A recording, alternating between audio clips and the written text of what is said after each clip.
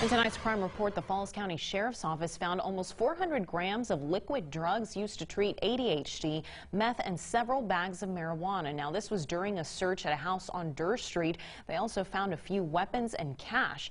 Deputies say they suspected the house was the center of a drug operation. They kept seeing a lot of traffic going in and out of the home. Now, when they served that search warrant, they also found several children inside. Deputies arrested 3 people inside the home.